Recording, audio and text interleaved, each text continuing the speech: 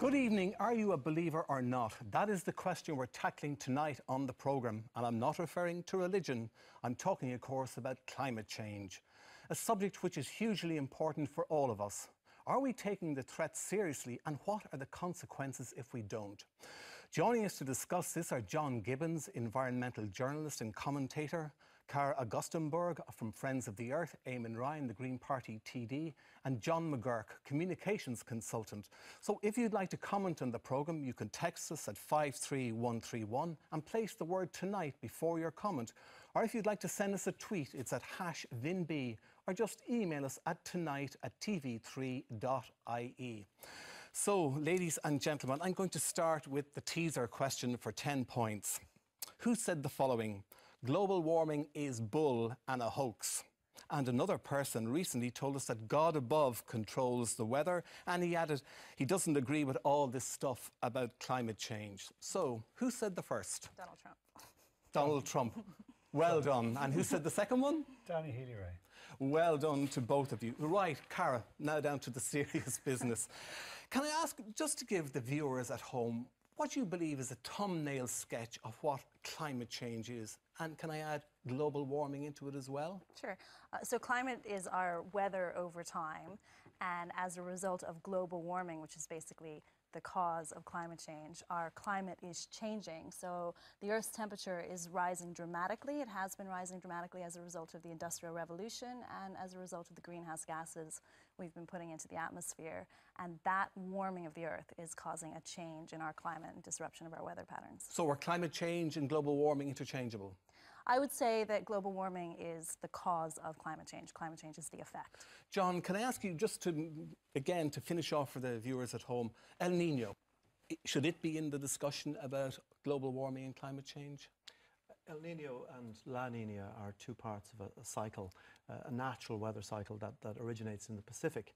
And we've just come out of an El Niño phase. And an El Niño phase means we're going to get an additional warming burst. We can track these, and the La Niña delivers a cooling phase. Now, it's worked out that in the current sequence, the El Niño effect in 2015 added approximately 10% to the climate signal that we saw in 2015. So it's relevant, but the main driver of the record temperatures we saw in 2015 is climate change. El Niño is being completely, even though it's a very strong underlying signal, it's been completely overwhelmed by the climate signal. Eamon Ryan, in fact, you said the strong signals about climate change and the heat in the earth for last year, but this year, NASA says that temperature is the highest that it's ever been. Is the evidence really there that we have climate change? And what would be the number one pointer to it? Number one I'd be looking at is temperature, and it is. It's, as you say, with the 14th month in a row where it's a record temperature. And yes, 2016 is going to be a record year, as was 2015, as was 2014. This has been a consistent, but at the moment it's playing out pretty much exactly as scientists say. If anything, it's on the more alarming in terms of the temperature rise. More alarming. This year, the temperature rise in particular. And measures that they're really looking at, that they're really kind of concerned about, is the likes of the melt of the Arctic sea ice. Because the risk on that, and there's latest analysis by some of the best scientists, Jim Hansen and others, that when you lose the sea ice, it increases the heating effect, because you've sunlight hitting, rather than hitting white ice that reflects back to the heat, you're hitting the sea. And some people now predicting within a relatively short period of time we would be free of sea ice in the summer in the Arctic. And I think those are the measures. Third one, maybe of very much relevance to Ireland, is what's that effect that's having on the jet stream, on the Northern Hemisphere particularly, different patterns of how the jet stream. There are loads of examples. It's highly complex. It varies. Highly complex. Yes, yeah. But the modelling and what the scientists say would happen is coming to pass. John McGuirk, are you a sceptic or do you agree with them? Well, in the sense that the climate changes, I don't disagree. I come from Monaghan, known as the Drumline County, because our hills were formed by glaciers. So at one point, this country was an awful lot colder. But Eamon mentioned Jim Hansen, and what Jim Hansen says will happen in the Arctic. In 1986, when I was 2 years old, Jim Hansen told the New York Times that the world would be 2 degrees warmer than it was then by 2006. In 1988, Jim Hansen told the New York Times that by 2008, the Upper West Side of New York would be underwater. In 1989, Michael Oppenheimer, who authored... Yes, people get things wrong, Charlie.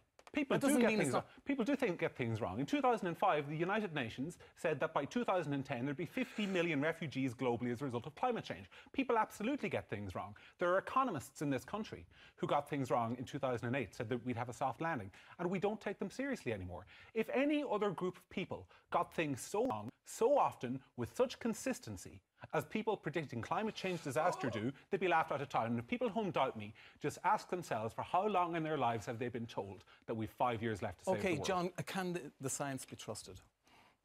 Absolutely. If we don't trust the science, Charlie, really you have to ask yourself what's the alternative to accepting the broad consensus. And the scientific consensus here, absolutely contrary to what John has suggested, is rock solid. Every national academy in the world, from the US to France to articles from newspapers 25 years ago, advances our understanding not a whit. Lots of people, John included, say all kinds of things, but to suggest that climate change and the science of climate change is anything other than robust is a caricature. Cara, can I ask you a question? I mean, in one sense, John is sceptic, but if you look at the Republican Party in the United States, it's not some small clique of people. Paul Ryan, John Boehner, Yeah. Trump, they all, I mean, practically all of the leadership of the Republican Party in the United States are climate skeptics. And right now, Louisiana has experienced its 8th 500-year flood event in 12 months. You know, we have 13 villages in Arctic Alaska that have decided to relocate because they can't live there anymore as a result of melting permafrost. We've had the wettest winters on record, the stormiest winters on record. So climate change is happening right now, right here. And the people who are arguing against climate action, you have to ask why. Why are they trying to maintain the status quo at our expense? Beginnings of the blink of an eye in the geological time frame. Secondly, sorry, Don, I'll finish this point before you come back in. The reason people are skeptical is, John said, this is me cherry-picking quotes, and he said there's a scientific consensus. The scientific consensus has been the same for 30 years, and the scientific consensus for 30 years has been we have to do something immediately or the world will be doomed in 5 years, and for 30 years the scientific consensus has been utterly and completely wrong. Scientific consensus goes back further. The scientific consensus goes back to Charles Tyndall. Based on Cara, it is, as people said, as certain as gravity. The specific reason. What is to be gained, John, in terms of to the Irish people, or in terms of questioning that science? Why do you want to call into question the actual science? And what's your alternative science? Okay. What makes you think you know better than Tyndall or just about every single physicist, meteorologist, that you're right and they're all wrong? You asked me two separate questions, and I'll answer them both. The reason that I went back 30 years specifically, because that's how long we've been talking about climate change in the context of global warming. In the 1970s, everyone knows that the scientists were talking about a sustained period of global cooling as a result of human activity, and they were wrong about that. Now, you asked me why am I questioning the science, and that was done on the basis of predictions that you buy into, and you say, why do I question the science? It's because you use that science to advance disastrous policies that hurt the poor and satisfy your middle-class base who want to believe in this stuff to make themselves John feel Gibbons. I think to understand the points that John is trying to make here, you need to look really back to the Republican Party that you introduced a few minutes ago. 10 and 15 years ago, studies were done in the US, back in the early 2000s. And what they found at that time was that science-literate Republican interests, particularly the energy industry, politicized the science behind climate change. And what that meant is everyone then went into their boroughs, if you like. And suddenly it became, for people who regard themselves as conservatives and in the US Republicans, it became an article of faith that in order to be a proper conservative, you had to reject climate science. Now, at the moment, the connection, conservatives, their objection to abortion is second only in the US to their objection to the science of climate change. Well, let's stick to climate change. I mean, listen, Senator, I think he's the chairman of the Environmental Committee. Interestingly, Charlie, we know he might think that God controls the weather, but we know who controls Jim Inhofe. He's a recipient into millions of dollars of funding from the energy industry. I just want to say one thing. The viewers at home, if you want to make a comment or you want to ask the panel a question, you should tweet us at #VinB or text us at 53131, because I do want your questions to the panel on this issue. Wait for the Irish people in doing that there's a better economic model, a different economic model to the Republican market knows best model you seem to want to follow. there are reasons why we need to take action on climate, as well as the science and the moral reason. We as a country import 85% of our energy. That does not make economic sense for us. It is better for us to develop our own power. We have some of the best renewable power resources in the world, and we can turn to that. We save people money by being more efficient in government and by being a huge investment in making people's homes warmer and better. And if we go and tackle climate change based on good economic arguments, I don't believe that you're in touch with where the real economy is going in the rest of the world. The major investments, every government is saying that is the way to go. Why should we believe and listen to you want to go backwards to some oil-dependent system that exposes our country to risk and costs us far more? Eamon, I'm not going to take lectures from you about where the economy is going, given your record in government, but I will say this. If we end up with the economic case for changing the climate model, John wrote in 2010 in the Irish Times, he wrote an article. In that article, he said that by 2015, peak oil would have overwhelmed the economy. Peak oil, it's on the Irish Times. Okay, you better answer that. I wasn't just throwing it at him. No. There's a specific reason for it. The specific reason is that the economic case for littering the country with unsightly windmills. Well, we're going to come to the windmills in a few minutes. Go on. We're going to come to the windmills later. Given that I wrote the article, I have a pretty good recollection of it. And again, John is doing the old trick of selective misquotation. To suggest that I said that we were having economic collapse in 2015 is another hilarious misrepresentation. Now, John, I want to congratulate us having a discussion, Charlie, about climate change. And I hope you, as the moderator, will move us on to an actual discussion about climate change and give John a break from his conspiracy theorising. Okay, well, listen, we're going to take a break there and we'll be back in a few moments.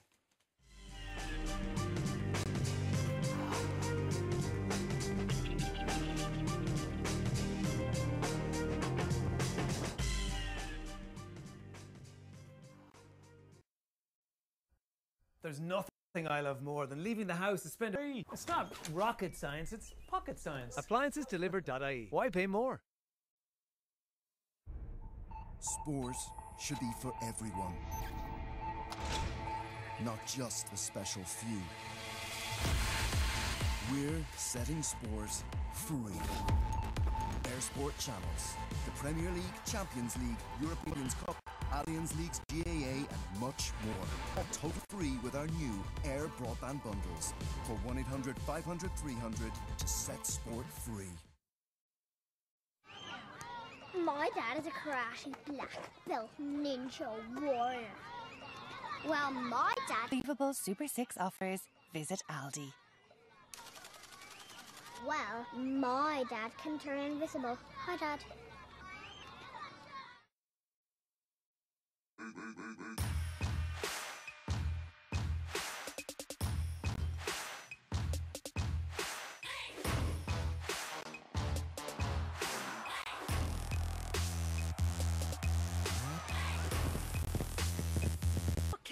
Economic broadcast, more like. Just look at him. Let's go crazy. Give me fun, give me flavour, give me crunch. Cadbury Crunchy, for the mouth that craves that Friday feeling. Obey your mouth.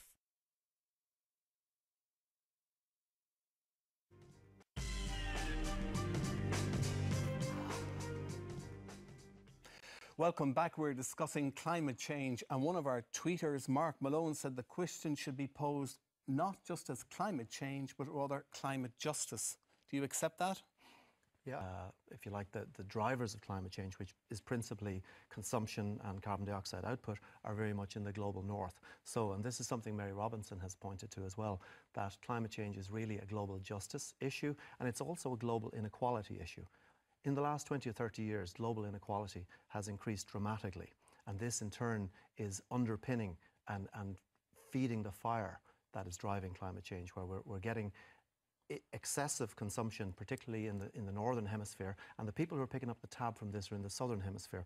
And it's interesting, for example, a statistic that I have here from Latin America and Africa on climate change. So the people who, while we might be having these arguments in Europe and America, is it real, is it this, is it a conspiracy? The people who are living with the direct impacts of climate change right now are the most vulnerable people in the global south. But, Cara, the people who really have to deal with this issue are the international community, are the big countries. China, India, the United States. I mean, on the international front, is enough being done in this area? Well, I mean, I think the big countries are starting to do a lot. US and China, gas emissions by 38–40%. So not enough, obviously. It won't keep us below 2 degrees. China's starting to slow their increase. They're not decreasing. They're slowing their increase. They are closing down their coal plants. They're slowing their increase. They're still going to increase their carbon emissions over the next... planning to reduce their emissions. Why are you welcoming something? You say emissions are damaging the environment. China is will planning they, to increase its will emissions. they keep their commitments? This is, I mean, you know, we had this big conference in Paris last year. It was covered by everybody. Yeah. But, you know, will it actually deliver in 5 years' time, in 10 years' time? Will it deliver? Eamon? Yeah, but China's investing more than Europe. China's going in this direction, full steam, as is America. California is going to be 50% renewable power in 15 years. So is Germany. The world is, and they're the manufacturing centres of the world. So the world economy is going in this direction. We have a choice. Do we want to be part of that? Or do we want to miss out? Do we want to stick with an old-fashioned, out-of-date and inferior fossil fuel economy? That's the choice facing. And this kind of notion that we won't do anything until China does, or we should hold back, or we don't count. But Eamon, in America, in the presidential campaign in America, are both presidential candidates now not beginning to roll back on fossil fuel? I mean, in Pennsylvania, maybe giving more money. It is a new in a industrial revolution. We as a country have a choice. Do we want to be part of it? And we've every reason to lead it. We've every reason to be good at it. We've every reason to gain it. Or do we want to say, no, sorry, make Ireland exception, count us out on this new industrial revolution? That would be such a mistake. That's what's happening, because people are listening to the likes of John rather than actually listening to the sense and understanding what's really happening in the world. People aren't sceptical of you because they listen to me. People are skeptical of you because they listen to you. The issue here, Eamon, is that your policy is, you said, you know, California and Britain and Germany are moving to renewable energies, and what's happening in those countries is the erosion of the industrial base. And the industrial base is, where's it going? It's going to India, it's going to China, it's going to parts of the Far East, where they're still building... China's investing more than Europe in this transition. That is the excuse that you say, when I say, which you say are causing the problem, India dramatically increasing its carbon emissions, which you say is causing the problem, him calling it climate justice, and all that's happening is the jobs are moving from the west to the Far East, and that's why people don't want a bit of it, because it's destroying industries. John, you went back 5 years and said 2010, John said something. In 2010, the price of solar power in those last 6 years has fallen by about 70%. That's why the transition's happening. There's a revolution taking place. People are putting together a digital revolution with a clean energy revolution. We as a country can be good at digital and can be good at clean energy. Why would we give up that opportunity? What would your alternative future be? What would you have us invest in? Why would you disagree with every leading company, every leading economic advisor out there who's saying this is the way to go? To do what? First of all, John, there were two aspirations that came out of COP. One was to keep below the 2 degrees centigrade threshold, the red line as it's called. At the moment, the best advice we have on that is that on current trajectory, following business as usual, we're going to slam through 2 degrees centigrade by 2036. That's just 20 years out. We're going to break through the other COP target of 1.5 probably within 7 or 8 years. What does that mean for the... I heard some interesting commentary about 1970 earlier, but I'll just give you a statistic. Between 1970 and 2010, the total mass of wild vertebrates in the world, in other words, pretty much all the wildlife in the world, declined in that period, 1970 to 2010, by 52%. What this is the impact of untrammeled human industrial expansion, careless pollution, and climate change, driving species to oblivion. I was in primary school in 1970. My kids are in primary school now. In 40 years' time, when they're my age, what is going to be left of the world? We hope that somebody other than Mr. McGuirk will get an opportunity. Maybe our scientist would actually like to comment on this. Cara, can I ask you what about nuclear power? Would it not help? I think there's issues with nuclear power around the waste disposal and the justice issues in terms of, like, well, we really feel we need community ownership of our renewable energy systems, and that doesn't tend to happen in large-scale nuclear. There's a lot of costs and risk implications with nuclear that we haven't resolved yet, so it's not the ideal solution. What do you think about nuclear power? The best judge of it is what the British have done. They scoured the world trying to get the best, cheapest deal. and it's about twice the price of our renewable power alternative, and they have to give a guaranteed subsidy of $1 billion a year for 35 years. So on cost terms alone, it ain't going to be work. And also the way it's looking like it's going. Well, firstly, we concentrate on. But we're still building new nuclear power.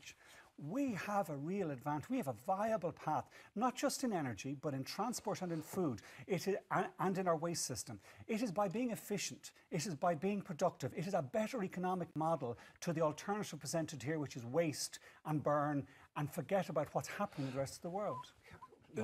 What about, okay, so what you're talking about is solar and wind. I think a combination of in the energy side, it will be an electrification of our transport system and of our heating system. It will be powered by renewable. In Ireland's case, that will be primarily wind and solar, with a lot of interconnection. I think we'll have to balance it over a wider area, because that's the way the European Union is going. Are you in favour, John? I take, if somebody wants to put a solar panel on the roof, I think that's a great idea. They should go for it. It'll reduce their heating bills. No problem with that. What I have a problem with is Eamon talking about efficiencies. Somebody You're constantly looking back. Would you ever look forward? I'm looking forward. I'm looking back. I'm looking. You have had one chance in the history of the environmental movement, Eamon, to implement your policies. It was from 2007 to 2011. Triple broadband speeds. What you massive tripled, investment in efficiency and home energy savings. What you tripled was the price of car tax, home heating, but is it and all these other always things the economy ahead of the environment? They want to know why people. You must put the environment. They want to know why people don't agree with them. I mean, there are a couple of reasons why people don't agree with them. You must put the environment. Surely you must put the environment. John Gibbons says if we don't do what he says, there'll be 50 million people left on the planet by 2100. He said it in his blog the other day. If anyone believes that John Gibbons, who said that in 2010 oil prices are going to go through the roof, is right when he says that 99% of the world's population will be dead in 80 years. Can I go back to facts? They're welcome to do that. That is a fact. He said it the other day. Can I go back to the word and facts? Because you're throwing out accusations now. That's not an accusation. People can read his blog. It was a vision statement. If I could make my point. Calm down. If I could make the point. The European Commission did an analysis of all the different energy responses as we moved to the clean energy transition. They signalled out Ireland as actually being the way to do what we want to do. You didn't say it was the cheapest way to live our lives. It was the cheapest way to do what we want to do. It's still bloody expensive, and it still hurts. We're going to have to take a break there, and when I come back, we're going to deal with what's happening on the ground here at home. So we'll take a break now.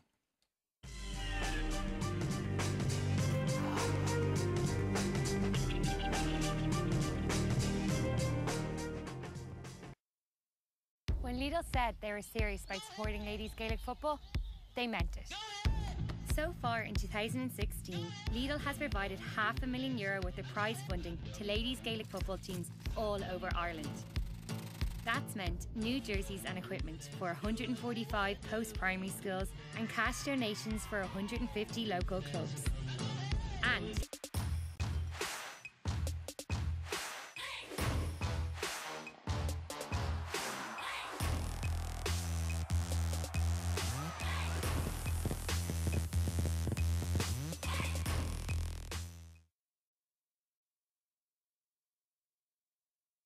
Hi, I'm Cleopatra.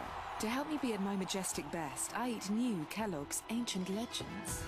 It's made with highly prized ancient grains, perfect for legends like me, and has nutrients I need for the challenging day ahead. New.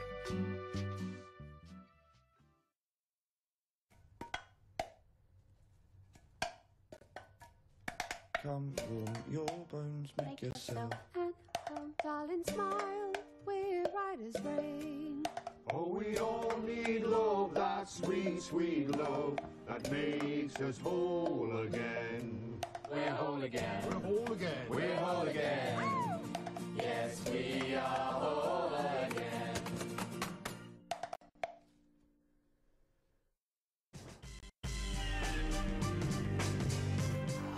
My house has been flooded last year, this year. Are these the effects of climate change that are going to continue to happen in this country? Yeah, we know that as the Earth warms and more evaporation happens, we get more water vapor in the atmosphere, and we're seeing that now over the last 30, 40 years. There's 4% more water vapor in the atmosphere, and that has to fall somewhere. So for Ireland, the impacts of climate change are wet. They're, more storms, more flooding, stronger storms, and sea level rise, and we've seen that over the last 2 winters, and it is costing us about 150 to 200 million a year in insurance claims and government repairs, and so climate change is here and now and costing us. John Gibbons, in the break you were saying... We have a bizarre situation when we're looking at energy policy in Ireland, that we're paying through our public service obligation subsidies over 100 million a year to Bord na Móna and the ESB to burn peat in 3 inefficient power stations. It's an extraordinary thing. We're tearing up the best carbon sinks in Ireland and some of the best ecological systems in Europe, tearing them up, burning them in furnaces to produce incredibly inefficient energy, which is producing huge pollution as well, and then we're paying them 100 million a year, 2 million euros a week being paid off our electricity bills to subsidise a completely inefficient and crazy energy production system. That's why I wanted to mention peat. Eamon, you're a big advocate of wind power and of wave and of solar energy. Wave Action contacted me, Wind Aware contacted me today, and they said, listen, look, wind doesn't always blow. Wind energy can't be stored. We would need to electrify our transport system and our heating system. And in that way, we can actually store a lot of that heat. You can store it in car batteries, you can store it in hot water tanks, powered by the wind power when we have it. It's also why we do need to be part of an interconnected system, so that if we don't have power here, we could connect to hydro in Scandinavia or to other countries and bring in the power and balance it out in that way. The reason why this is an economic opportunity is that balancing, whichever country is good at this new way of doing things, which is balancing variable supply and demand, that's where the economic opportunity lies, and particularly for this country. And it's happening.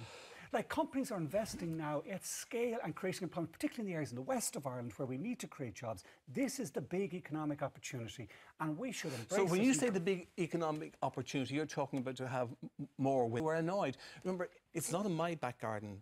It's not in your back garden where there's a windmill. Or an interconnector. Yeah, so, I mean, are we doing enough to bring people along? Do we want our No, I'm asking you, are we doing... I'm asking you, are we doing enough? To bring the middle ground of people? Clearly they're environmentalists as well. One of the things I think we need to bring them to answer along. that, Charlie, to answer that, and to really kind of open up this. Yeah, well, open it up. Let us go right back to a form of community engagement which is completely different to what we've done so far. But that hasn't been done up to now. I think it is about... It hasn't been done up to now. Yes, and I'm saying it should be done now. But why? You were a minister. Why wasn't it done? Well, because firstly, we did in terms of go out to consult, but can I say, just to look forward, what I think we should do, we're in part of a whole... And scientific evidence in a rational, calm way, not in a fighting match like we have here. I'll bring you in, John, and I just want and set out the options on a completely rational way, with no perceived notion as to what the outcome would be. I am confident in those circumstances, the Irish people will make a good call. We should do it in an innovative way, a different form of community consultation. There's an opportunity for that. And the government has said in their programme for government that that's what they want to do. So I think there's a space for what's in a programme for government and what's done on the ground? And just because you add the name climate change to a ministry doesn't mean we're actually doing something. One of the groups I'd like to have involved in that process is our media. Because I think it's important we do have... People are switched off listening to this, I'm sure. They're thinking, geez, they're just shouting at each other. We need a way of telling this story and actually working out on a strategic level. Do we as a country want to be good at this, or do we want to opt out? I have confidence, but I would leave it to the people to actually decide that. And I think there are areas of the country and cities that would say to themselves, listen, if we're good at this, we're going to get a jump ahead of the other cities and indeed the other countries. That's John what we McGuirk, need to do. When you were in government and the projects were commenced, was never granted to people of Mayo or Cavan or Monaghan or Meath who are being lumbered with an interconnector that they don't want. They weren't given that option. You propose that option largely for areas that might vote for you, Eamon, and the rest of the country can go to hell. In terms of what we can do to mitigate... It's the absolute truth, and people know it. You think he's just saying that I want the rest of the country to go to hell. I couldn't give a damn about the country. I mean, come on. You are there as a minister in your job to try and work out what you think is in the national interest. Well, why is it that you're saying that some people should have options and other people should have interconnectors imposed upon them? Why we need to interconnect to north-south, as I see it? Because it would save us... It's not me you need to tell. It's the air that unites our island. Don't give us that nonsense. It's politician talk. It's bullshit. There's a road that goes from north to south. An interconnector doesn't unite the island any more than a river does. If we don't interconnect our electricity systems, it will cost us an additional... It is costing us 30 million a year because we don't have a properly connected system north and south. We only have one power line across the border. We need more than that to be able to do the balancing that I talked about earlier. John, having large wind farms around the country, would they make a huge difference in relation to our contribution to climate change? Well, I think... I mean, enormous. That's what they're going to have to be. Enormous numbers of them, scattered all over the place. I don't think anybody wants to cover the entire countryside in wind farms. You have to look at a rational policy. But I would say, to take, again, a small step back on this, how we frame this argument, Charlie, is incredibly important. And maybe the best way I've heard it framed is to say, just imagine for a moment, I'm not sure I believe in meteors. And maybe meteors are, you know, the pixies at the end of the garden. Or maybe it's on a blog said there aren't meteors. Yeah. No, we wouldn't. We would be sitting around the table. We would have military people. We would have environment people. We would have engineers. We would have people together. We would have civil society people together. And what we would be doing is to plan how to first of all, prevent the meteor hitting us, and second of all, what can we do to mitigate? Climate change is the man-made meteor. It's a very good point. As a scientist, in 100 years' time, are we facing the equivalent of the meteor? Yeah, I absolutely think that if we do nothing, we are looking at the whole Greenland ice sheet melting. You know, we are looking at time, looking backwards, and not coming up with solutions and thinking about aggressive action to deal with this. Eamon, I think it was 5 or 6 years ago, I bought a diesel car because I was encouraged to do it. You said it was going to help, you know, climate change was going to help, you know, everything, the environment, and you know, you got cheaper road tax. Now we're being told, no, diesel's out the door. So in a way, sometimes are we being told something that is being disproved maybe 5 or 6 years later? I know you were on radio the other day in Morning Ireland, and you were talking about the health issues, but there is the environment. You know, we were told 5 or 6 years ago that diesel was the way to go. Yeah, and we were also told by the car companies that they were going to be able to clean up the act, and we found out subsequently that that wasn't true, and that the way they were testing you know, the cars... so people do lie to us, so therefore people can be cheating us with... Listen, we should admit, there's lots of uncertainties in this. As I said at the very start, there'll be uncertainties on do we want to be part of the solution or do we want to continue doing what we're doing at the moment is not leading. But how do we engage everybody in the country in this process? We're having a discussion about it tonight, but it'll move on. It mightn't happen for another few months. I think we need to use the existing structures, the local councils, the PPN networks, which are there to bring people in consultation. We need to use a lot more civic forums and bringing people in so it doesn't become a fighting match. You have the science presented in a neutral way, and then you have the options chosen. Do you not accept that, John, that maybe rather than the heat of the rowing and the exchange, that what we need is a proper debate, and maybe is it the People's Constitutional Conference? I thought the meteor point was a really good one and really illustrative of the problem with this debate. In 1905 in Galveston, Texas, a hurricane hit, Category 5. 10,000 people were dead. In taxes on fuels, built hurricane defences. John, do you believe the meteor is coming, yes or no? I believe that if... You know what I mean. Do you believe it? It's no, I don't, because I've been listening to it for 30 years, that it's been coming in 2005, in 2004, in 2003. It goes back to the very start of this debate. If you believe there's a meteor coming, and you've been listening to these people for the last 30 years, the meteor should have hit in 1998. All the scientific evidence is there. You must believe that there's something coming down the road against us. Charlie, answer me this question. You asked me a question. Well, there's a journalist, a politician. You asked me a question. If an economist had been telling you, if a doctor had told you in 1980 that you had cancer and you'd die in 5 years, well, put it this way, you were still alive today, put it this way, I believe that planes fly. Scientists and engineers tell me that planes fly. And I also believe that when scientists and engineers tell me that climate change stroke global warming is on the way, I actually tend to believe them, to be honest. I have to be, blunt about It's probably the safe thing to do what they did in Galveston, which is build defences for the meteor. Where was Eamon's policy on flood defences if the meteor is coming? It didn't happen. John, it's all this pie in the sky 10 seconds. 10 seconds. We need to drag this conversation out of the conservative pit. The best conservative in the world at the moment, Pope Francis, said, if we destroy creation, our creation will destroy us. There you are, Pope Francis at the end of the night. First time he's ever quoted Pope. Thanks to our panel, we'll be back in a few minutes to review tomorrow.